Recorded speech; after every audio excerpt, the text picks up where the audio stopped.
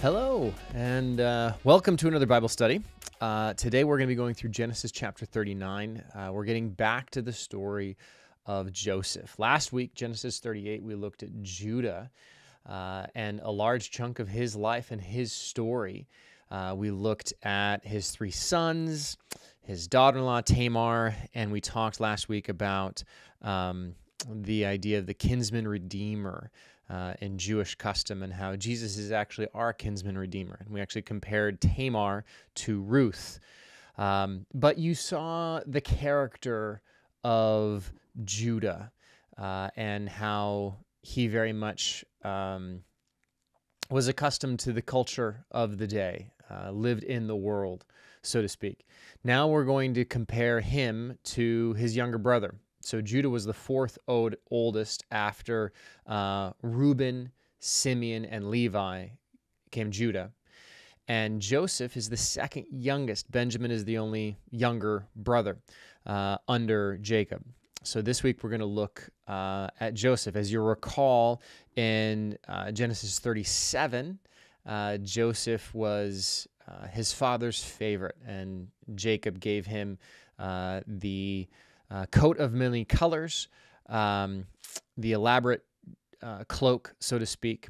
And we were introduced to Joseph as the king of dreams. He had multiple dreams that he shared with his brothers about the stars bowing down to him and their sheaves of grain bowing down to him, and the brothers couldn't stand him. They hated him because he was the favorite, and from interpretation, it sounds like he was a little bit cocky too. In the way that he told his stories. Look, your sheaves of grain are bowing down to mine. Isn't this amazing? So they sold him into slavery. They plotted to actually kill him, but it was Judah that spoke up and said, "No, let's trade him for money so that we can actually gain from his rather than his death, which doesn't bring us any benefit. Let's sell him." So they sold him as a slave to the Ishmaelites and Midianites that were traveling south to Egypt. Then Genesis 38, we had the tangent talking about Judah, which we talked all about how it fits perfectly into the timeline, and it's totally appropriate. It's obvious why God put it there. So today we're going to pick right back up with the story of Joseph and his travels down to Egypt and being sold to Potiphar. So before we dig in, why don't you join me and let's pray over this time. Lord, thank you for your word. Thank you for this time that we have. We pray that you would bless it, that you would teach us something about Joseph, and through Joseph we can learn something about ourselves and something about you. Use this time, Lord. Speak to each of us, whether we're listening or watching or me. Speak through me, Lord. Pray that I'll be an instrument approved, and these will be your words, not my words. Pray all this in Jesus' name. Amen. Okay, so we are going to cover nearly all of 39. I'm going to pick up the last 3 verses of 39 we're actually going to do at the start of chapter 40, because I feel like it breaks naturally there before he ends up in prison. So join me, and we're going to read the 20 verses of 39. Now Joseph had been taken down to Egypt. Potiphar, an Egyptian who was one of Pharaoh's officials, the captain of the guard, bought him from the Ishmaelites who had taken him there. The Lord was with Joseph, so that he prospered, and he lived in the house of his Egyptian master. When his master saw that the Lord was with him, and that the Lord gave him success in everything he did, Joseph found favor in the eyes and became his attendant. Potiphar put him in charge of his household, and he entrusted to his care everything he owned. From the time he put him in charge of his household and of all that he owned, the Lord blessed the household of the Egyptian because of Joseph. The blessing of the Lord was on everything Potiphar had, both in the house and in the field. So Potiphar left everything he had in Joseph's care. With Joseph in charge, he did not concern himself with anything except the food he ate. Now Joseph was well built and handsome, and after a while, his master's wife took notice of Joseph and said, "Come to bed with me." But he refused. "With me in charge," he told her, "my master does not concern himself with anything in the house. Everything he owns he has entrusted to my care." no one is greater in this house than I am. My master has withheld nothing from me except you, because you are his wife. How then could I do such a wicked thing and sin against God?" And though she spoke to Joseph day after day, he refused to go to bed with her or even be with her. One day he went into the house to attend to his duties, and none of the household servants was inside. She caught him by his cloak and said, "Come to bed with me." But he left his cloak in her hand and ran out of the house. When she saw that he had left his cloak in her hand and had run out of the house, she called her household servants. "Look," she said to them, "this Hebrew has been brought to us to make sport of us. He came in here to sleep with me, but I screamed. When he heard me scream for help, he left his cloak beside me and ran out of the house." She kept his cloak beside her until his master came home. Then she told him this story: "That Hebrew slave you bought us, came to me to make sport of me. But as soon as I screamed for help, he left his cloak beside me and ran out of the house." When his master heard the story his wife told him, saying, "This is how your slave treated me," he burned with anger. Joseph's master took him and put him in prison, the place where the king's prisoners were confined. And we'll pick up those next 3 verses when we join him in prison next week. Okay. Interesting stuff. So we have 2 elements that we're going to be discussing here. Well, more than that, really, but let's go through each of these things. First off, Joseph was taken down to Egypt. He was sold by his brothers in Genesis 37 to the Ishmaelites and Midianites. So this is a map that we used last week, and it shows, if you look there, you have Hebron just to the left of the Dead Sea. That's where Joseph started his journey. That's where he was living at the time. And then he went north to Shechem, is where he was looking for his brothers. He didn't find them there. And we spoke about this earlier, that there was a man in a field who advised him to go north to Dothan. So he goes north to Dothan, and this is where he encounters his brothers, and his brothers sell him to a caravan of Ishmaelites and Midianites that are traveling south. This is the journey that they would have taken, going from Dothan through Gaza all the way down to Egypt. So I wanted to know, in modern times, how long would the journey take? I wanted to Google map it and see what it would take. So the interesting thing is that Dothan, we don't know where that is, the ancient city. They know that it's in the northern Sumerian hills, and they stipulate that it's roughly 10 kilometers south of the current city of Jenin. So Jenin does exist. It's a Palestinian city in the northern West Bank. So I was able to find Jenin, and then I did a Google Maps directions from there to Giza in Egypt. And the interesting thing that I saw, this is the first map that I pulled up for driving, and it's very interesting. They don't take what appears to be Highway 40 right along the coast there. Google Maps doesn't want you to go through the Gaza Strip. I don't know specifically if that is the reason. I'm not really sure why, but Google Maps has, for driving directions, you go all the way down to Aqaba, which is on the very northern point of the Gulf of Aqaba, and then going west into Egypt. And if you were to drive all the way down to Aqaba, it's a 536-mile journey. That's obviously not the route they would have taken. So then I plotted if you were to walk. And again, even if you were to walk, they don't have you travel through the Gaza Strip or take a direct path. They have you, again, for the walking. This is, again, Google Maps, but whatever. So I did find some other research in looking at the journey that they would have taken, that the Ishmaelites would have taken, and they stipulate that it would take somewhere between 5 and 7 days for the caravan to make it from Canaan, up in Dothan, all the way down to Egypt. Imagine the emotions going through for Joseph. He's never left Canaan, and he's going with these foreigners that he doesn't know, sold as a slave. He's now a slave. His brothers, his loving family, sold him as a slave. So he goes down, and this is one of the things we're going to be talking about, is Joseph's character. How does he respond to adversity? How does he respond to the tough situations? He was purchased by Potiphar, the captain of Pharaoh's guard. Potiphar means he whom Ra gives. So Ra, as some may know, is the Egyptian sun god. The Egyptians had a polytheistic system of many different gods, and Ra was one of the main ones. So he whom Ra gives is the title, Potiphar, and he was a very high official, the captain of the guard for Pharaoh. Now, Pharaoh is a title. It means king. It's very similar to Abimelech, which we saw Abimelech in Genesis 20 as well as 26. Those are two different individuals that both had the title Abimelech, which likely the second one was either the son or the grandson of the first one. Abraham dealt with the first Abimelech, and then his son Isaac dealt with the second one.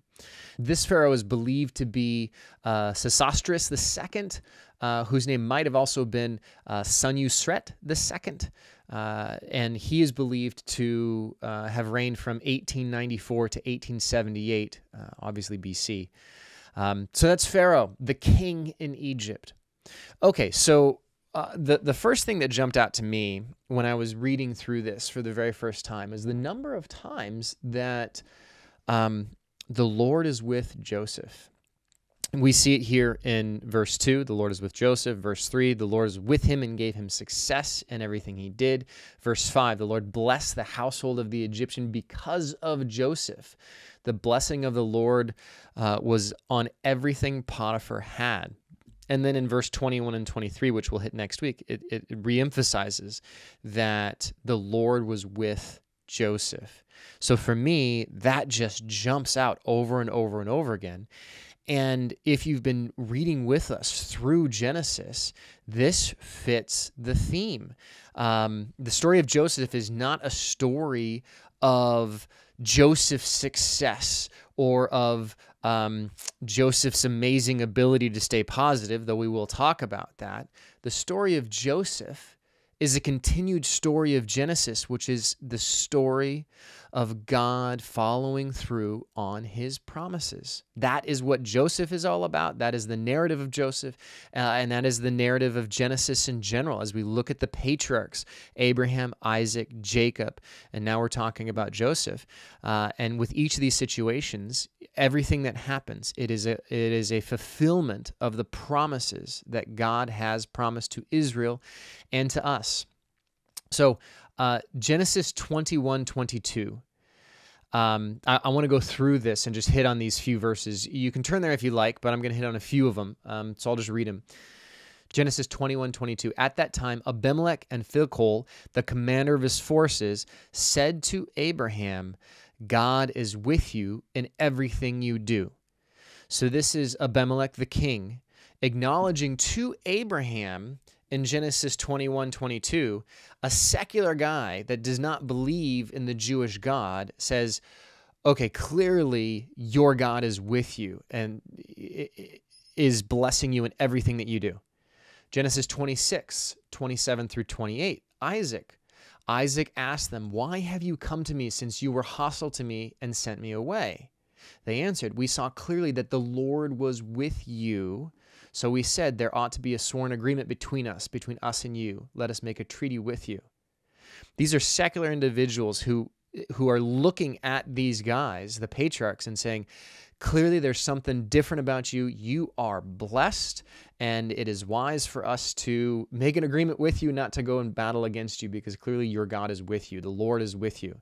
Genesis 30:27.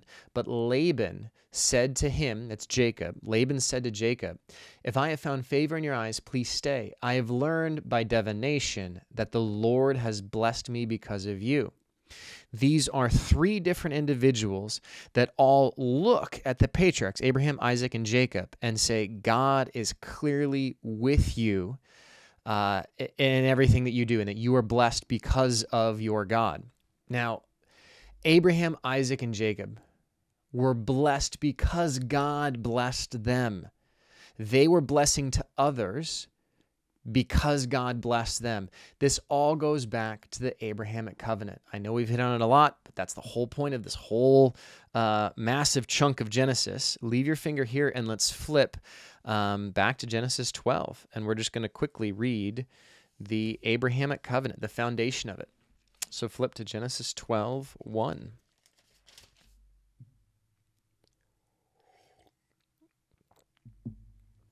The Lord had said to Abram, "Go from your country, your people, and your father's household to the land I will show you.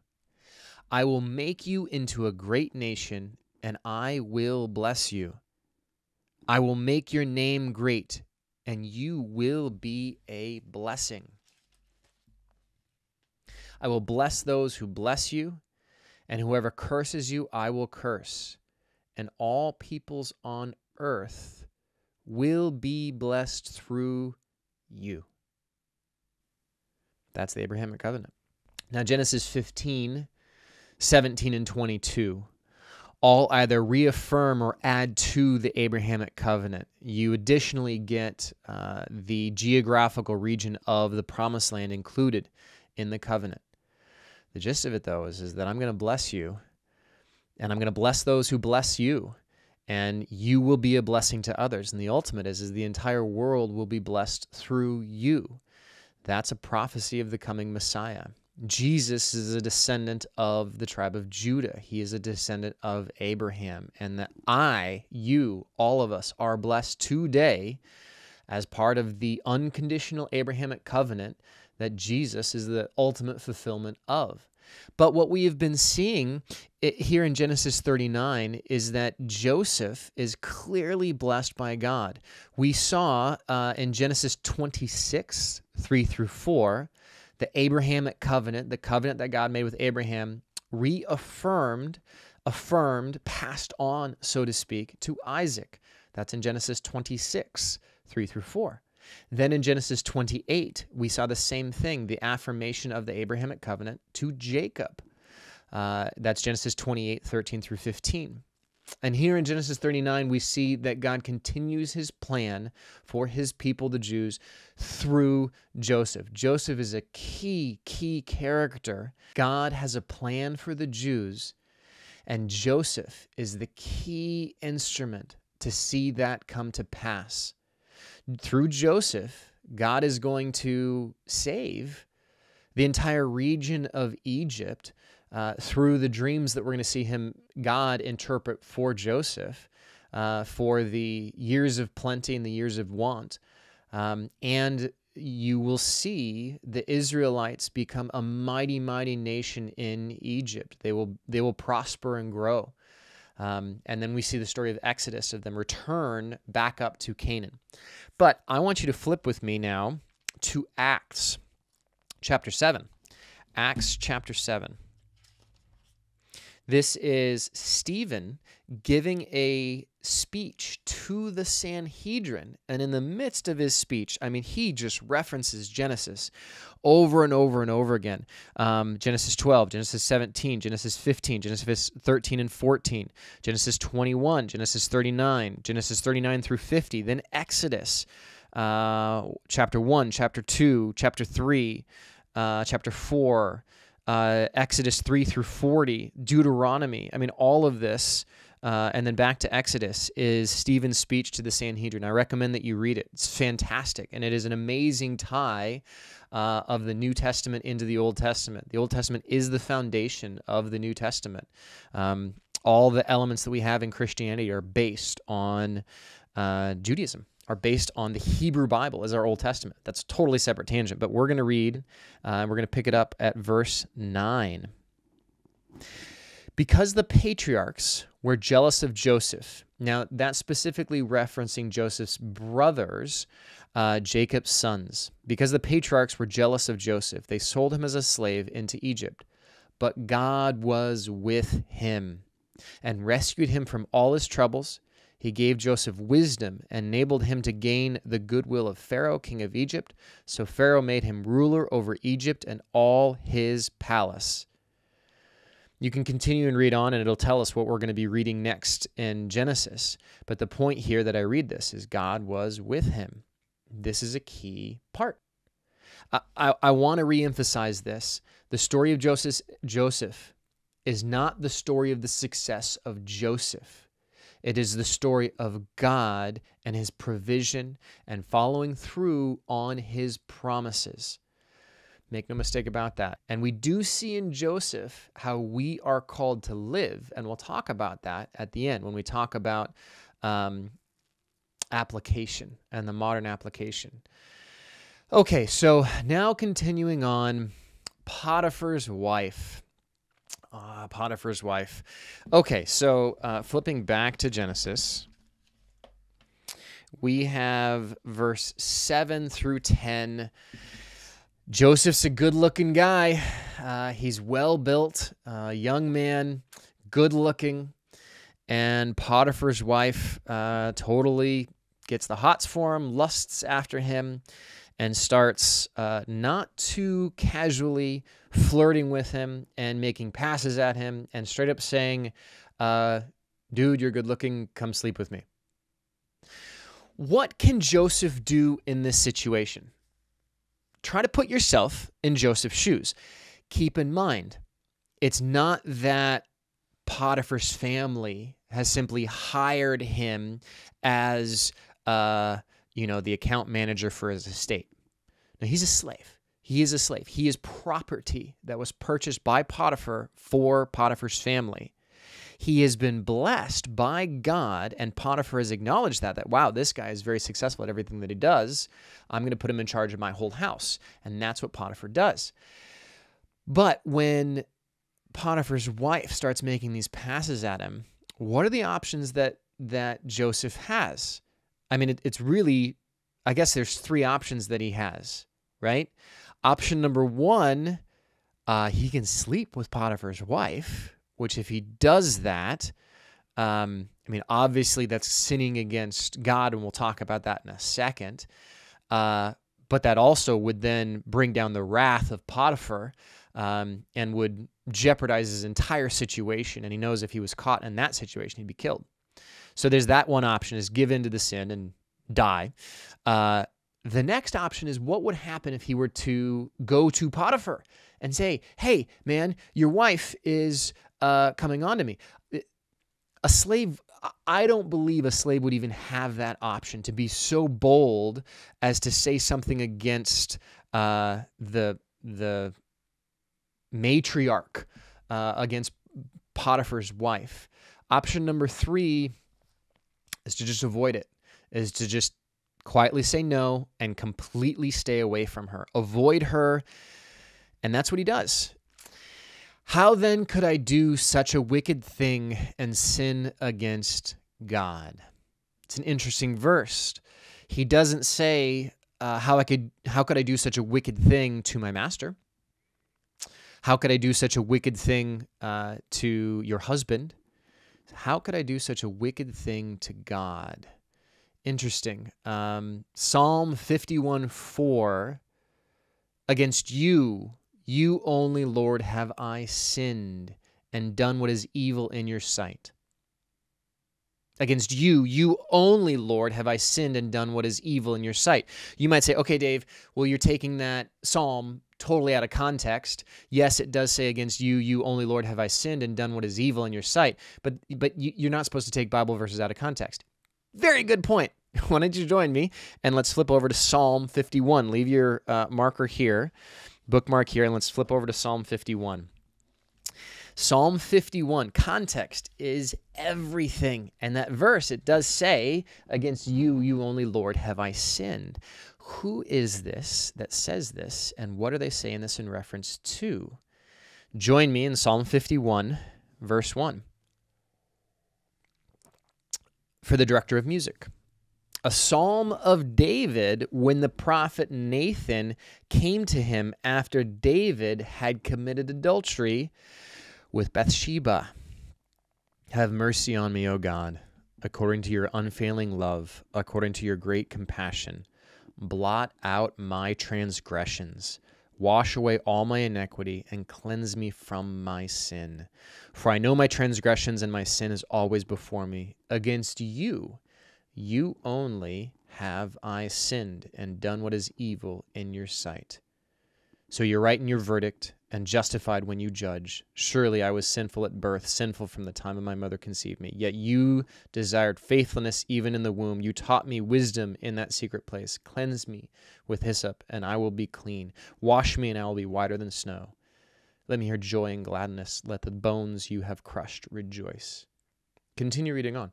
All of Psalm 51 is David's reaction when the prophet Nathan calls him out and says, you have sinned. Now, his sin, if you know the story, you can go and read it in 2 Samuel chapter 11 through 12. You can read that story of King David being up on his palace walls and looking down and seeing on a rooftop this beautiful woman bathing on her roof, and he lusts after her, sends his guards to go get her, and he sleeps with her, and she becomes pregnant. And then, to make matters worse, knowing that she is now pregnant, he wants to hide what he has done. This is the king.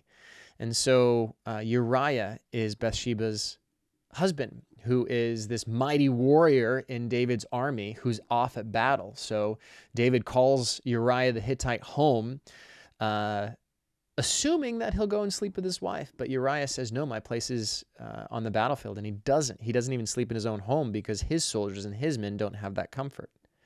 And it's this sin. It's this sin, not only just committing adultery, sleeping with another man's wife, but murder as well. And that is the context of this verse. How then could I do such a wicked thing and sin against God? So the point here is that all sin is first and foremost a sin against God. For further scriptural basis for this, you have the story of the prodigal son. This is in Luke 15, is where we get this story that Jesus is telling this parable of the prodigal son, where a landowner, farmer, relatively wealthy man has two sons. One of the sons says, you know what, I'm done with this family. I simply want my inheritance, and I'm out. And the father says, okay, here's your inheritance. And he goes and he squanders it. He spends all of his money, and then he is homeless without anything and realizes, wow, if I was just a servant in my father's household, I'd be eating better than I am now. So he returns to his father, and he says twice in Luke 15:18 and then again in 21, he says to his father, I have sinned against heaven and against you. So again, the point being is that when we sin, whether it's large or small, we are sinning first and foremost against God. The great thing is that Jesus, in what he did on the cross, made atonement one time for all sin. Every sin you have committed and you will commit has been atoned for. So all we need to do is repent, and we are forgiven of that sin. Repentance is a key element of that, though. Make no mistake about it, though, you still do have to deal with the earthly repercussions of your sin. So God may forgive you, and you are made right in the eyes of heaven, but whatever it is that you do on this earth, you do have to deal with the repercussions of that. I want to make that clear. Okay, so back to Joseph. If he gives in, he will have to deal with the sin against God and the consequences with Potiphar, which would be his loss of status, but also the loss of his life, because Potiphar, if he did actually rape his wife, not rape, sleep with her, he'd be killed for it. So what does he do? Eventually, when he avoids Potiphar's wife completely, but there ends up being a situation where he's alone with her. And she grabs him and very forcefully says, "Sleep with me." And he just runs and leaves the jacket that she's holding on to, his cloak. And this has total application for us. There's two main takeaways that I'm going to talk about in application from this. I'm going to take a little pause here right now to camp out on this. Sexual immorality, fornication, 1 Corinthians 6:18. Flee from sexual immorality. The King James Version has from fornication. Flee from sexual immorality. All other sins a person commits are outside the body. But whoever sins sexually sins against their own body.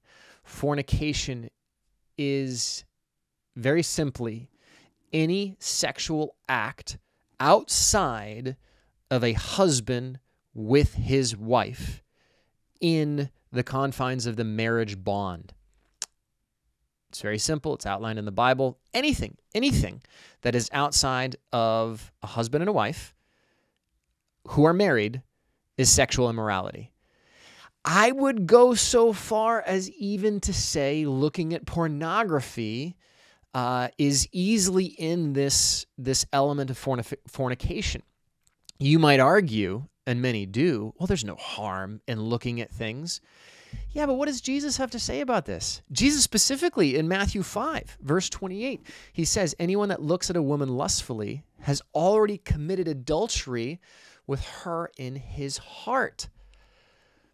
An unmarried man or unmarried woman who looks at pornography and lusts after that person, you don't even have to look at pornography to be guilty of sexual immorality or of fornication. In simply having lust in your heart, you are guilty of that. The consequences of pornography are severe, and one of the challenges of it, and the reason why it's such a huge struggle to so many individuals, is that it seems to not cause any harm. For those that aren't married, what's the harm? I'm not even married. I'm not even in a relationship. So what does it matter? You are setting up an expectation for yourself and for your spouse that cannot be met. You are killing your future enjoyment by destroying the expectation of it.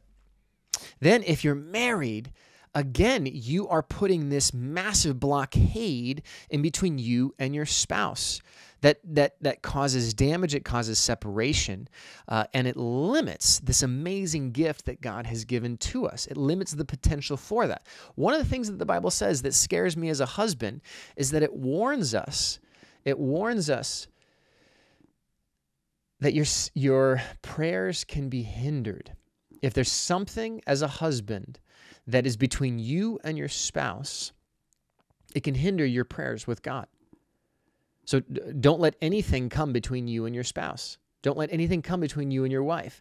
That is such a sacred element, and the idea that my prayers to God can be hindered because of unresolved sin or conflict that I have with my wife, well, that should give any Christian pause, because anything that comes between me and God, that's a big issue. So make sure that you honor your wife or your husband, and that you don't defile the marriage bed by sexual immorality. Verse 12, we see Joseph do the right thing. He runs out the door. So this is a perfect example for us. Are you dabbling in sin? Are you, we're talking about pornography a lot. Do you look at the swimsuit calendar? Or when catalogs come in the mail, even if it's athletic clothing, do you flip through? Well, it's not pornography. They're not naked. But do you still flip through that? You're teetering on this slippery slope. Run from it. Absolutely run from it, as we see the example that Joseph does. There are actually a lot of similarities between the different chapters of Genesis. In Genesis 38, just in last week's study, we looked at the things that identified Judah, right? Do you remember this? We looked at the signet as well as the his staff, which are both identifiers that he gives to Tamar when he has no idea who she is, and they are used to identify him later on as the man that slept with his daughter-in-law. Well, here in the same element, we see Joseph's cloak, and it very likely could be the same coat of many colors. We don't know. It's been a good chunk of time that's passed. It might be that same cloak, but it's used to identify him and to accuse him. With Judah, it's used to show his guilt. And then with Joseph, it's used to convict him of a crime he did not commit. So continuing on, what does Potiphar's wife do? She tells everyone. She uses the cloak. She claims attempted rape, which is a scary, scary thing. I was talking to a friend of mine, and one of the things that has come out of the whole Me Too movement, make no mistake, I want to have it clearly known that there is no place for men taking advantage of women, or vice versa. That's not as common, but I don't care if you're rich. I don't care if you're famous. I don't care if you're a politician. I don't care how much power you have. You need to be held accountable for your actions. And the whole Me Too movement really did that. But with that, you also have now women who are using rape as a way to get back at individuals. I was talking to a friend of mine that had her son is in high school and heard stories of classmates of her son that were accused of rape. They broke up with the girl. They dated for a week. They broke up because it just wasn't working out. She was toxic and he didn't want to have anything to do with her. And she claimed rape, and it was just his word against her word, and it destroyed him. I mean, imagine that being a high school senior, and having the entire class, all your classmates and parents, think that you raped another high school student. Horrible, horrible. I can't imagine. So the caution there, whether you're in high school or college, be very careful. Double dates, group dates, dating is a dangerous game. And my caution to you is make sure that you are very sure of the character of the individual you go on a one-on-one date with. And even then, it's very wise to always be around other people because you never know. That beautiful, wonderful girl that you've taken on 2 dates very well might be Potiphar's wife. Who, when you break up with her because clearly she's got some issues, might lash out against you. Total tangent. Sorry, let's keep going. So now let's talk about Potiphar himself. What does Potiphar do? Notice that, well, I'm still in Psalms here. Notice that he is filled with anger. When his master heard the story his wife told, saying, "This is how your slave treated me," he burned with anger. What are Potiphar's options here? Think about this for a second. Put yourself in Potiphar's position. Your wife has claimed that the servant that is the complete head of your household, who you totally trust, who has made you great wealth, who you love like a son, who you have put in charge of absolutely everything, she accuses him of attempted rape. We see, he doesn't say, "What is this thing that you have done?" He doesn't say, "Why did you do this? How could you break my trust?" All we see is that he's filled with anger. Then we see that he puts him in Pharaoh's prison.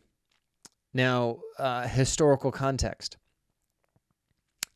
I believe, this is my interpretation, I believe that if Potiphar thought that Joseph had tried to rape his wife, he would have killed him on the spot. In historical context, he would have had every right to do so. Joseph was a slave of Potiphar, and there is no question whatsoever A master would have full right if such an accusation came, even if there was a thought, even a chance that he thought it was true. He could have killed him on the spot, and everyone would have been sympathetic to the situation and said that was the right thing to do.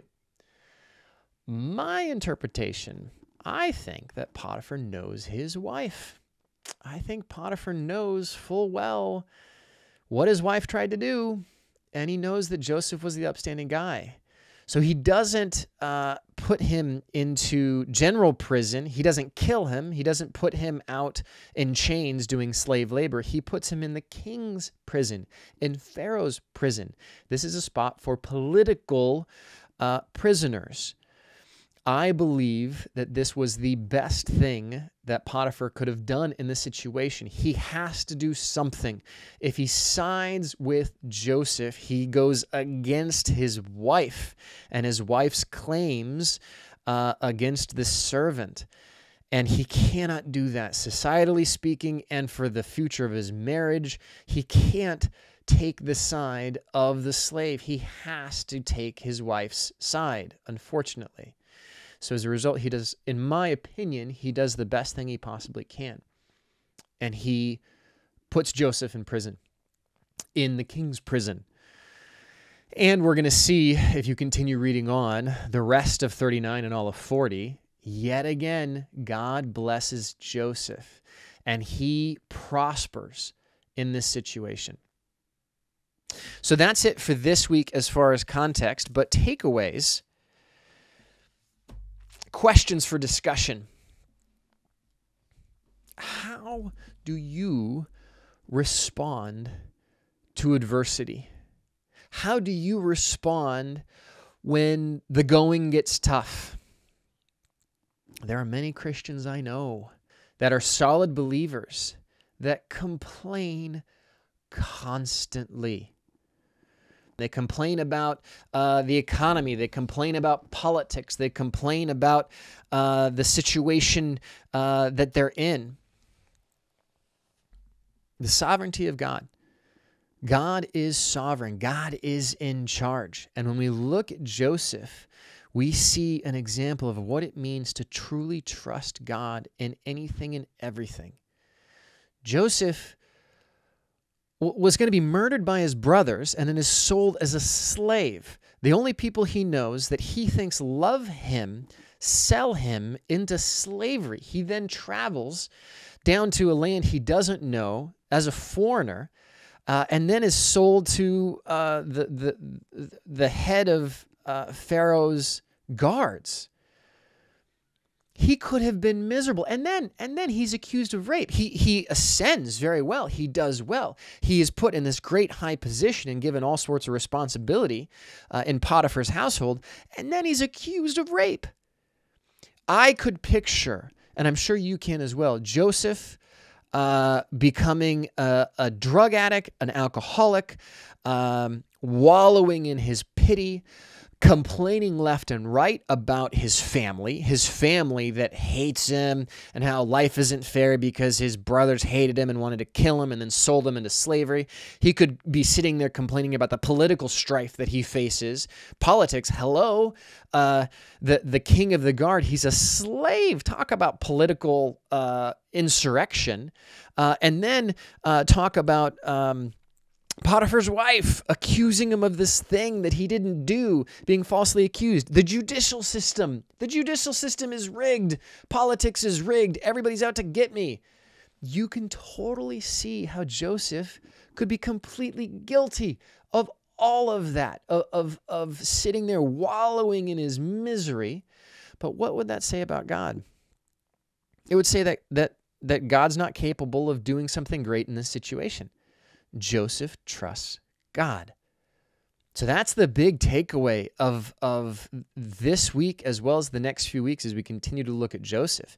Joseph is a man who trusts the Lord in any and every situation. And if you find yourself complaining left and right about this scenario and that scenario and politics and the environment and the judicial system and the courts and the schools and kids these days,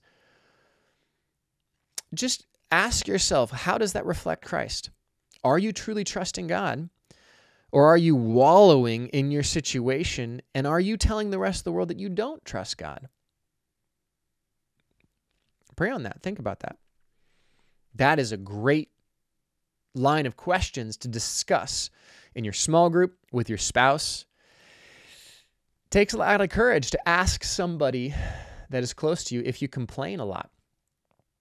If your spouse and you complain back and forth to each other, it might be wise to ask somebody else that's close with you. The other takeaway and discussion question: how do you handle sexual immorality? You very well might be addicted to pornography or dabble in it and think, oh, I'm fine, this doesn't cause any harm.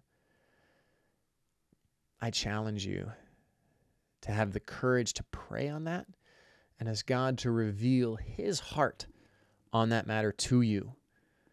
I think there's a lot of people that don't have the courage to pray that prayer. And if you're convicted, perhaps it's a good time to sit down with your pastor or a close friend and confess the situation that you're in so that they can hold you accountable and you can pray for God to give you the strength, because it's through him. He can change your heart. God can change your heart and do amazing work in you and free you from the bondage of sexual immorality and fornication and everything that comes along with it. So that also is a good question to ask yourself or your small group. And how do you respond when you are in a tough situation? Do you run from it or do you dabble in it? The secretary, the person at work, the coworker who asks you out for a drink. There's no harm in going and get a cup of coffee with this person. And then it becomes a routine where you and that person, the two of you, go and get coffee every day at work. And then it becomes an emotional affair. And then that can very quickly, easily slide into a physical affair. Infidelity doesn't just randomly happen. It's small, little, tiny steps of sexual immorality that start with emotionally being unfaithful. So just be cautious in those situations and put up a hedge, protect your marriage, either the marriage with your spouse or your future marriage if you aren't yet married. Join me in prayer. Lord, thank you for the example of Joseph. Thank you that we can look at Joseph as an example of how we should act in being trusting and believing and faithful to you and knowing that you are sovereign and that you can make good out of any bad situation. Lord, thank you that your will is done. And that in Joseph's situation, no matter how bad it is, your will is done, and we see you do what you said you would do. And we see you protect the covenant, and you follow through with your covenant blessing. And through Joseph, bless Israel and the people of Israel, and the eventual element of your son being the fulfillment of the Abrahamic covenant. Thank you. Thank you, Lord, that I am blessed because of Abraham and his descendants, because of you and the Abrahamic covenant. We love you, Lord. Lord, I pray that you will give courage and strength to that person who is listening or watching this right now who is convicted. Help them to confess to you and then also to start the process of cleansing, to start the process of allowing you to change them from the inside out. Put somebody in their life that they can trust, that can be a solid friend to stand with them as they face this challenge together. Lord, thank you that through you anything and everything is possible. We love you, Lord. Thank you for loving us so much. Pray all this in Jesus' name. Amen.